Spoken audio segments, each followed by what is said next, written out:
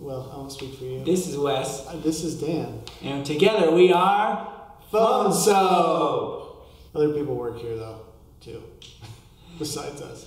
Okay, so here's the first question. Why can't I just use alcohol wipes? Very common question. Mark Cuban's first question in the tank. Yes, well, actually, you could use them, but you'll run into two problems. The first is there's an oleophobic coating that's on your screen when you get it, and it'll strip that coating, so your screen will start to be super smudgy. Which, if you like that thing, then you can use alcohol wipes. Yeah.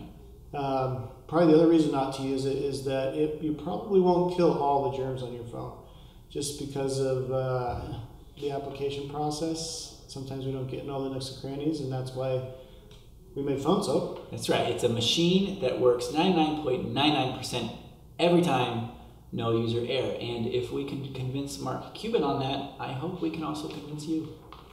Why doesn't the PhoneSoap 3.0 and PhoneSoap XL have an on and off switch? Great question.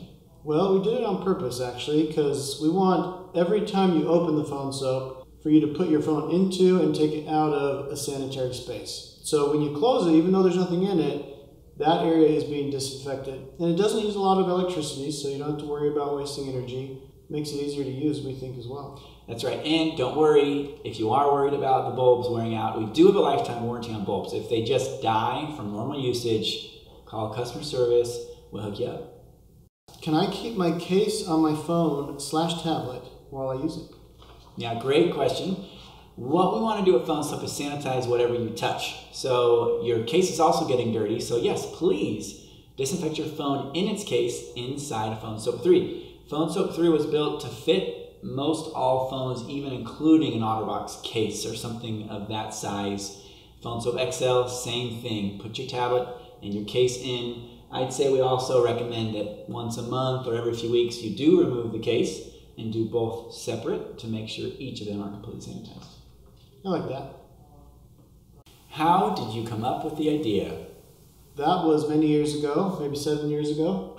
I was doing cancer research, and Dan called me up and told me about this report that the average cell phone was 18 times dirtier than a public restroom. And I said, no way, Dan, that's not true. And so being in a lab, we swabbed a bunch of, I tried to find a surface dirtier than my phone, and I couldn't find it. My phone was the dirtiest thing. And that's kind of what sparked it. Dan was in business school. Yeah, and we said, you know, we were early iPhone adopters, and so we knew that these touchscreens would only get worse and worse. What, it was 2009? So we thought it would be a great problem to solve for ourselves. We knew where we used our phones all the time as college students and assumed that... In the bathroom. And let's just get right to it. And we didn't want to stop doing that because it makes that time just so much more enjoyable. And so we wanted a way to disinfect them.